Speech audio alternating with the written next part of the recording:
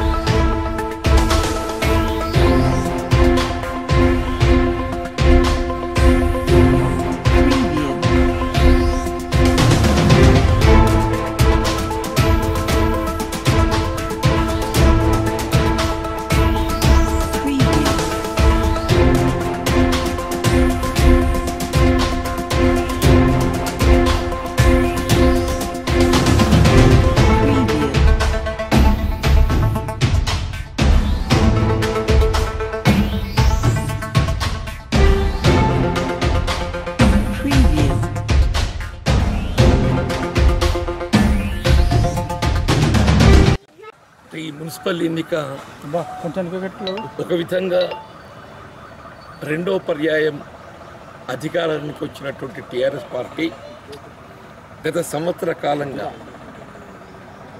వాళ్ళు ఆనాడు ఎన్నికల్లో చేసినటువంటి వాగ్దానాలే కానివ్వండి, ప్రణాళికే కానివ్వండి, అమలు పట్ల ఏదైతుందో ప్రభుత్వ నిర్లప్తత, వైఫల్యాల పట్ల ఏదైతుందో ప్రజానీకం స్పందించబోతున్నట్టు భావిస్తుంది.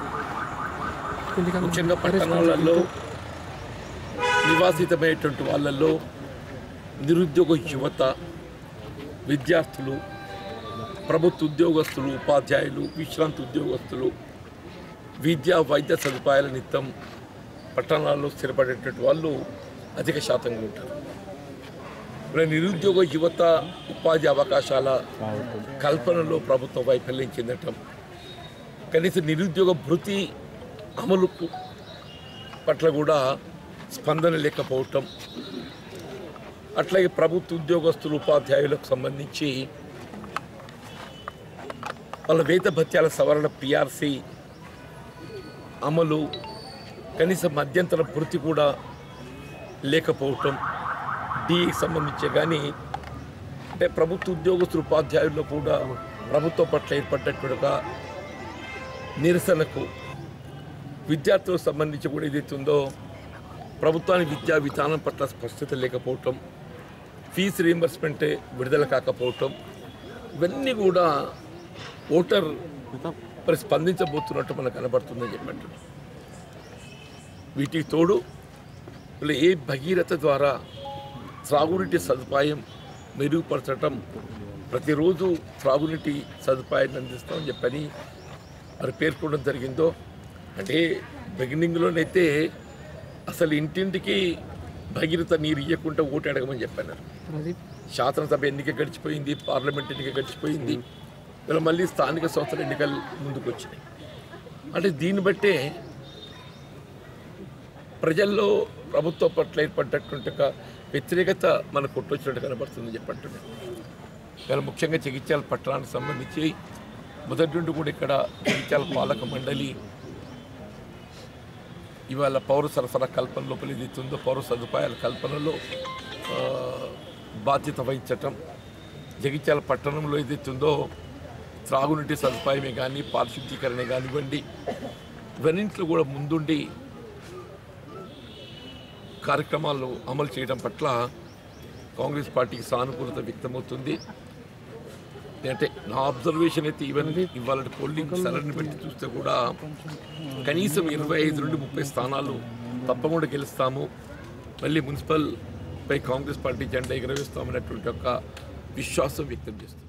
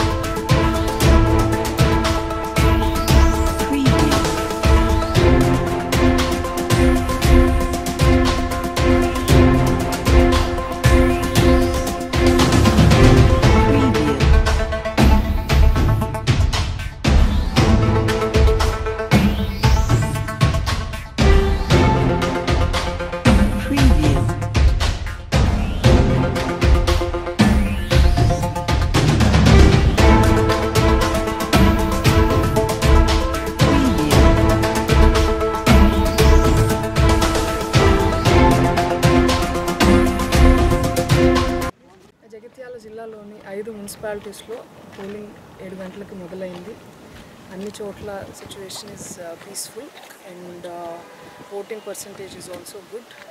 మన అడిషనల్ ఎస్పీ గారు, జగిత్యాల ఎస్డిపిఓ గారు, మెట్పల్లి ఎస్డిపిఓ గారు, అందరు inspectors and SIs they are doing good Bandobast duty in all places. I urge voters to come in large numbers. ఇంకా 5 గంటల వరకు సమయం ఉంది కాబట్టి అందరినీ వచ్చి వాళ్ళ ఓటు హక్కు వినియోగించుకోవాలని కోరుతున్నాను.